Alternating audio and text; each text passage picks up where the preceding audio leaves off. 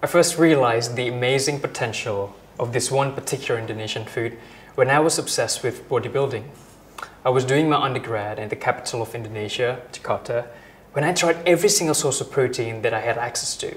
I tried consuming whey protein, meat, egg, and milk almost every day.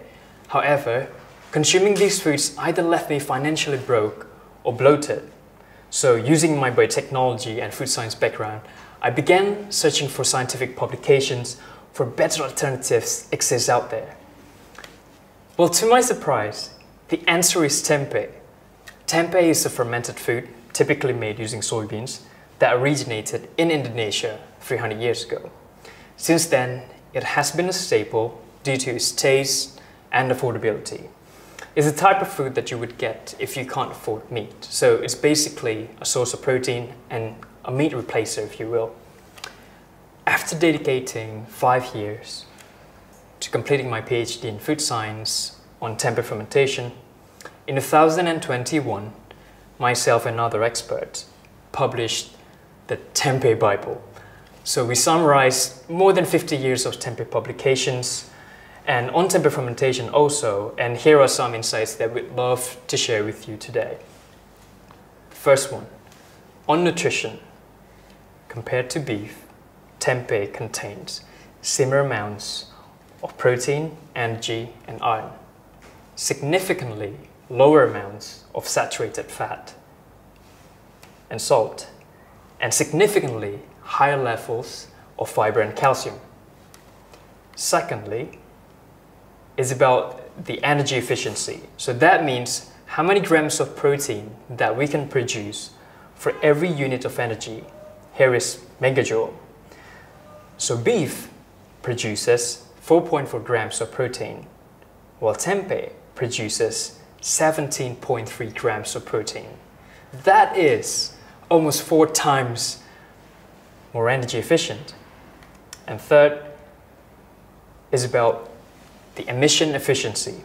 That means how many grams of protein that we can produce for every kilogram of carbon dioxide equivalent of greenhouse gas released to the environment. Beef produces 7.1 grams of protein, while tempeh produces 157.8 grams of protein. So that is more than 20 times more emission efficient.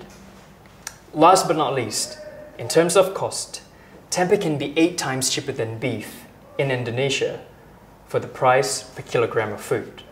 So, tempeh is nutritious, sustainable, and affordable. Well, these figures are mind-blowing facts to me as I imagine they are to you right now. But for quite a while, tempeh has been my way of realizing my life calling, which is to give people access to nutritious, sustainable, and affordable sources of protein. However, after co-running the Indonesian Tempe Movement and the UK-based plant-based food startup, Better Nature, there's been one interesting thing about tempeh that most people have not fully aware of. It is that tempeh is not just a food.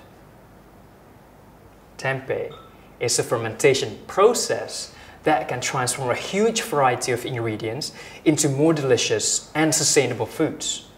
The fermentation process binds its ingredients with this one white body fungi, make it sliceable, so you can cook it just like meat.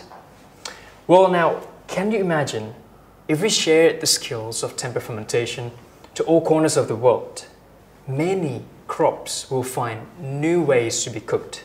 Many inedible ones would find their ways onto people's plates. We would see new kinds of tempeh that we would never imagine before. But more importantly, we would have access to an amount and quality of food that we've never had before.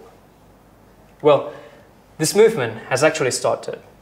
So based on publications, there are actually 21 crops that have been successfully made into tempeh and meat alternatives. They can be incorporated in favorite local recipes. And even sometimes, these tempeh-based dishes have been preferred over their original meat-based versions. Now let's take a look at some examples. We have white bean tempeh burger in Brazil, We have fava bean tempeh wat, a traditional stew in Ethiopia. We have buckwheat tempeh soba noodle in Japan. We have common bean fried tempeh for Vietnamese food as well in Nigeria and Tanzania. We have lupin tempeh meat alternatives of vegan meats in Europe. We have hemp seed tempeh sandwich in North America. But not only that, until now, I keep discovering new local or even ancient crops have been successfully made into tempeh. Here in Molo, Nusa Tenggara Timur, Indonesia, a food activist made tempeh out of rice bean, incorporated in his local version of sourdough sandwich. And lima beans, famous in South America, typically require 12 boiling cycles to remove its natural toxin. These beans can be made more readily edible and safe to consume with tempeh fermentation. Now, with all those amazing facts about tempeh and tempeh fermentation, I would like to end my talk with an invitation to imagine. Have you ever wondered how widely popular foods like pizzas and burgers spread to all corners of the world?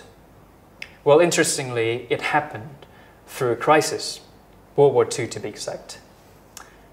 People needed an inexpensive, practical, and delicious way to feed themselves. That's why these foods stepped in to help people on that front. Well, now, we've never been in a more serious crisis than what we are in now, the climate crisis. Now, this is the time when tempeh fermentation needs to spread to all corners of the world as Indonesia's best kept secret on how to produce nutritious, sustainable, affordable, and delicious foods. Thank you for your attention. I hope you can join this tempeh movement. Thank you.